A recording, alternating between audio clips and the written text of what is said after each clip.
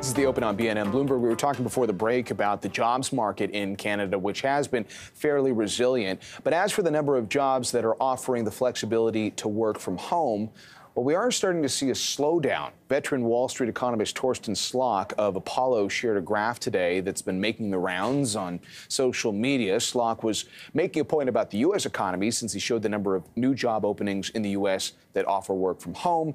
But that data also included countries like the UK and Canada.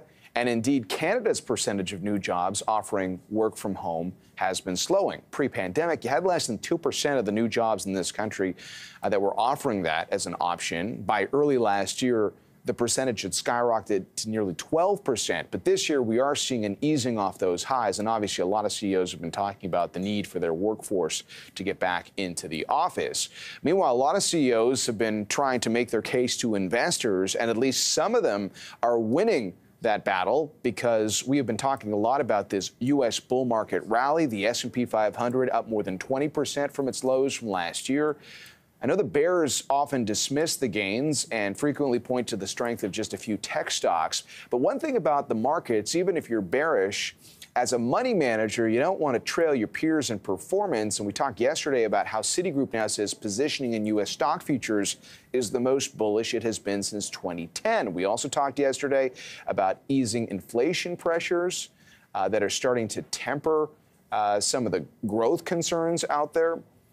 And this gets complicated because you just had literally the Fed chair this morning telling us that we might see more rate hikes, and clearly that is because of the inflation story. But actually, operating margins, the estimates on Wall Street have been improving.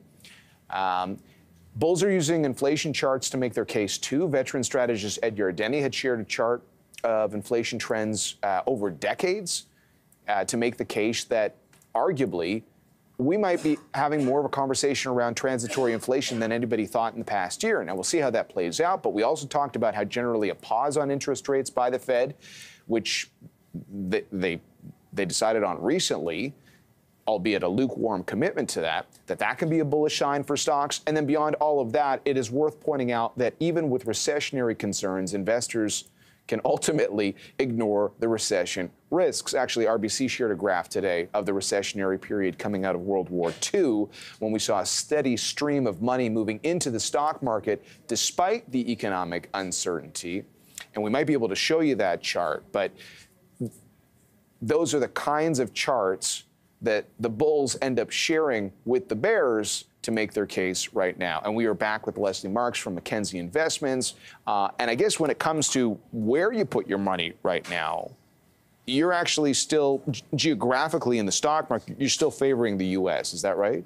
Right. Now, I think we have to sort of go back a step to talk about that call, because we just released our mid-year outlook. In our mid-year outlook, we are recommending a slight underweight to equities in favor of bonds. Okay. And then we make a relative geographic call within equities. We've said that we believe that U.S. equities will do better for the next 6 months of the year than other areas around the world. And the reason for that is, well, there's several reasons for that. But the first one is, we talked about the consumer today. We think that the consumer is going to continue to hold on for longer than people expect. The U.S. market is a much more consumer-oriented market. 70% of the U.S. economy is consumer-driven. So that's a very good tailwind for the U.S. economy. The second reason is because we believe that equities are going to enter into a softer period here over the next 6 months because of the economic backdrop just in general and globally.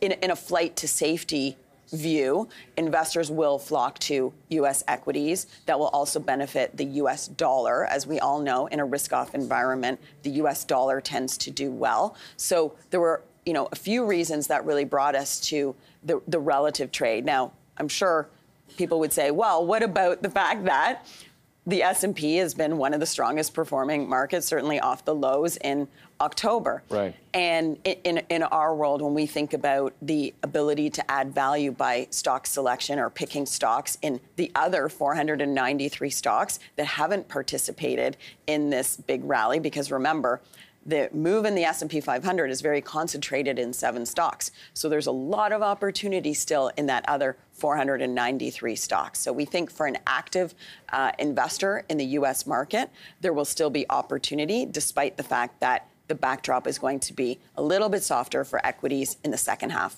of this year. So it almost sounds like you're not talking about tech, which has had the big rally this year, but you're also not talking about some of those sectors that tend to dominate the Canadian landscape. It would be that kind of stuff that's more tied to the consumer being resilient, that maybe you've got some selection in the S&P 500 with? Exactly. You look at the makeup of the Canadian stock market, which is at an extremely attractive valuation level, but the emphasis on financials and energy, we think, is going to be a headwind for the TSX overall through the second half of this year.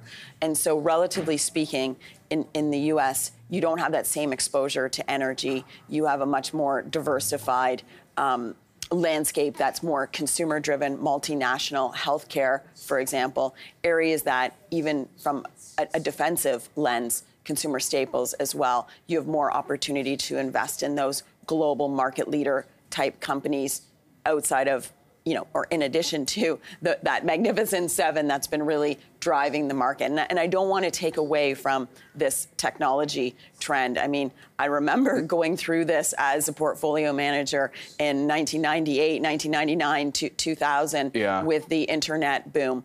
And I do think that there are some similarities to what we're seeing here on the boom that is derived from investment in artificial intelligence. And so I don't want to take away from that. And I still think that that's going to be a very strong and dominant trend. Could I say that, we fully priced that in today? No, I don't have that crystal ball here. Oh, who does? Right, who knows?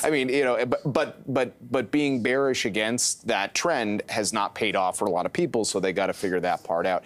I'm sure before we let you go, some of our audience hears that at the end of the day, you're still shifting some money away from equities as part of a portfolio strategy.